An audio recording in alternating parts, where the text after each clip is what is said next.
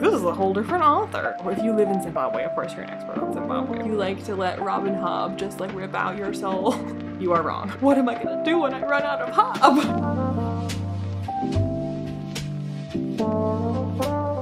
Hey guys, it's Leanna and I'm here today to talk about Ship of Magic by Robin Hobb. Robin Hobb continues to knock it out of the park. Oh my goodness. This is an author that has not been overhyped. By which I mean, like, she has been hyped. It's not like she's underhyped. People are all about Robin Hobb, especially lately. But like, they did not oversell it. The hype is deserved. Robin Hobb is killing it. And I know she wrote a whole heck of a lot, and I know I have a lot to go, but I'm also like, what am I gonna do when I run out of Hobb? But anyway, Ship of Magic. This is the first book in the Live Ship Trader series, which is the second trilogy in the realm of the Elderlings. Earlier this year, I finished the Farseer trilogy. I quite adored the Farseer trilogy, and so everyone pretty much had told me that the Live Ship Trader series is even better than the Farseer trilogy.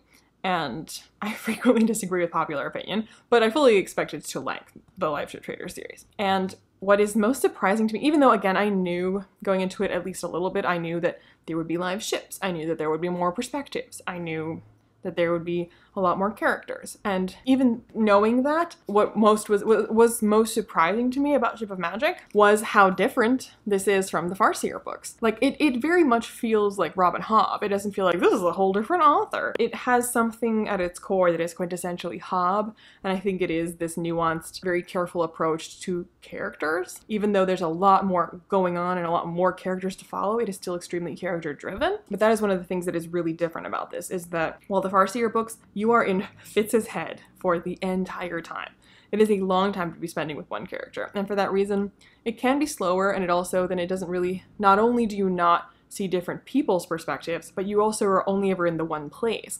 Unless Fitz has gone somewhere else, which he does occasionally. It's not like the entire trilogy takes place in one place. Fitz does move around, but it's still not much moving around because it's only this one character that you're following. So it's only if he moves somewhere else that you are moving somewhere else. So by contrast, in the Live Ship Traders, or at least in the Ship of Magic, presumably in the rest of the books as well, there are, again, multiple characters that you're following in third person, not first person, already different, and then those characters are in different places.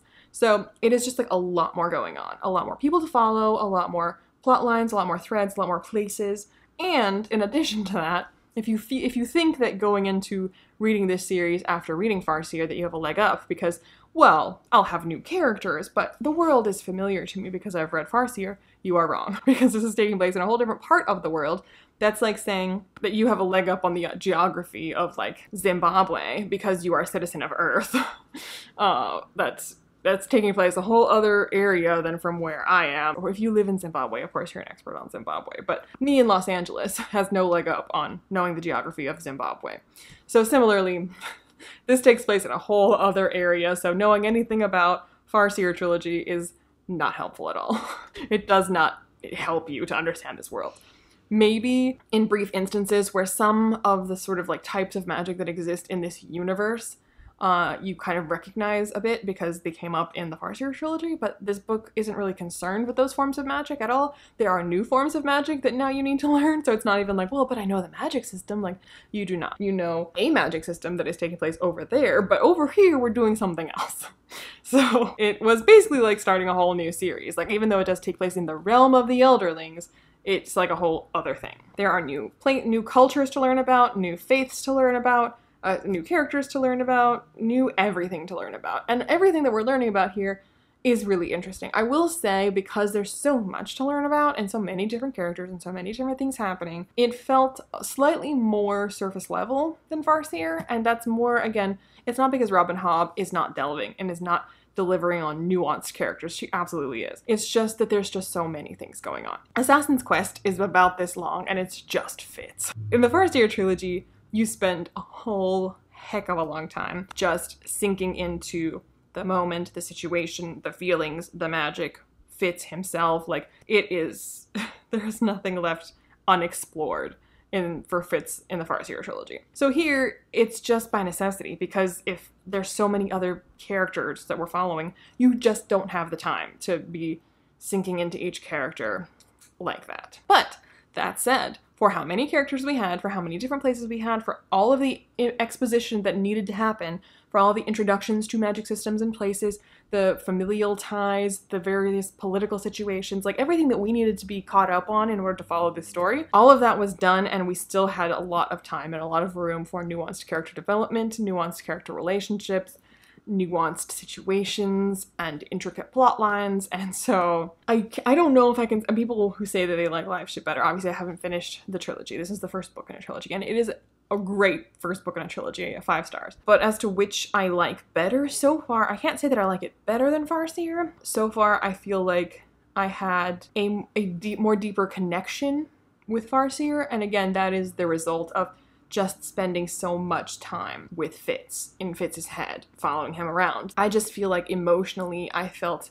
more bound to Farseer. And again, that is just by virtue of the type of story that it is.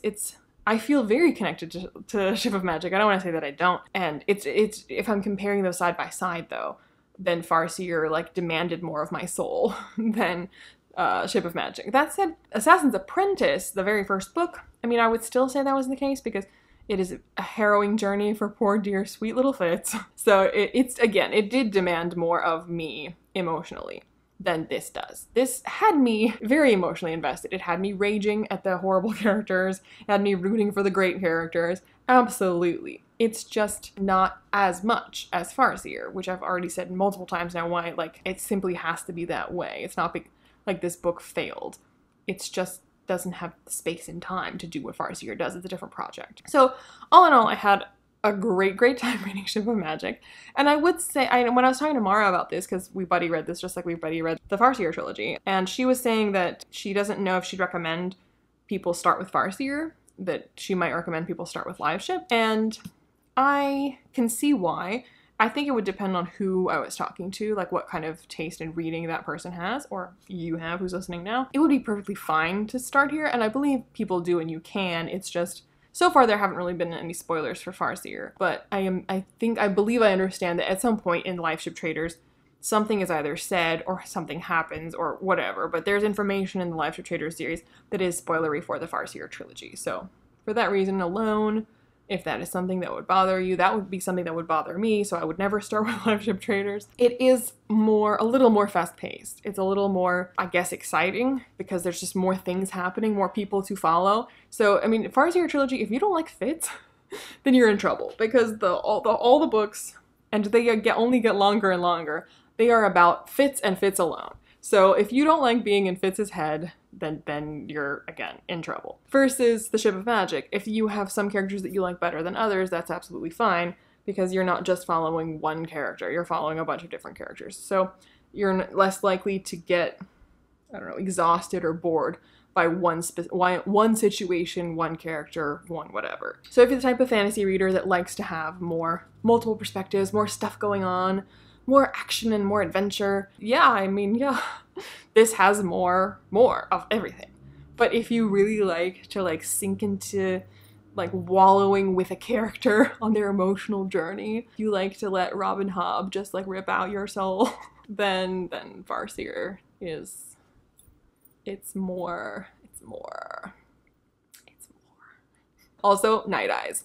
Farseer has Night Eyes. So far, nothing in this can beat Night Eyes. I seriously doubt any of these live ships are going to own my soul the way that Night Eyes owns my soul. Farseer wins by virtue of having Night Eyes. Anyway, I'm super excited to read the next books in this series. I am very curious about a lot of the sort of mysteries that have been teased. Now, I was a little bit disappointed in Farseer by the explanations and reveals for the mysteries that were teased at the beginning of it. So I'm hoping that I will not feel that way about Live Ship, where by the third book, if we get answers to the mysteries that are teased in Ship of Magic, that I will not feel the kind of disappointment that I did with Farseer. And I make it sound worse than it was. I wasn't that disappointed. I was just a bit disappointed. But yeah, I'm excited to learn more about these magics, learn more about these people, learn more about this world, to follow these characters who I'm already extremely invested in. Again, even though I'm not as bound to them the way you are with Fitz Farseer, they're great characters that leap off the page, and they're complex and nuanced, and they aggravate you, and you root for them, and they just feel very extremely well realized, fully fleshed out and three-dimensional. And I think that above any, that is the the biggest through line that feels consistent between Farseer and this, where every character feels nuanced and fleshed out and messy and gray and just realistic. So A+ character work, and the world building and the exciting adventures, etc., etc., are all also very excellent. But the character building, I think, is what truly shines above and beyond in these books, more so than most other fantasy series that I've read. Highly recommend, absolutely wholeheartedly, without any asterisks. Pick it up if you have not.